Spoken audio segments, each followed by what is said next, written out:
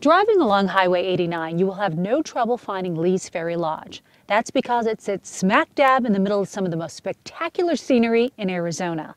The best part, every room there has a view. The first thing you want to do when you get to Lee's Ferry Lodge is to get out of the car and sit on the patio.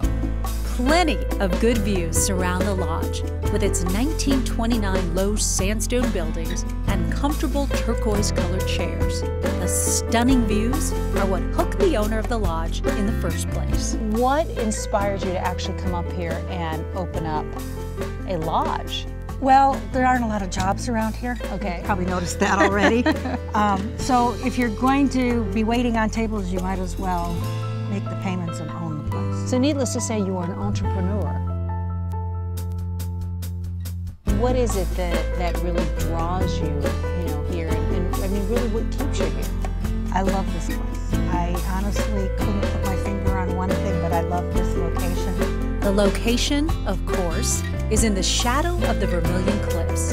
And when you get your fill of big views, you can retire to the lodge's cozy, rustic rooms, each designed with their own outdoorsy themes. So whatever your favorite part of this area of the country is, we have a room to go in. So you really wanted people to have a very personalized experience when they come here. And after you're done gazing out at the mountains, the smell of fresh air and the soft beds will lull you to a deep sleep. So you can do it all over again the next day at the Lee's Ferry Lodge.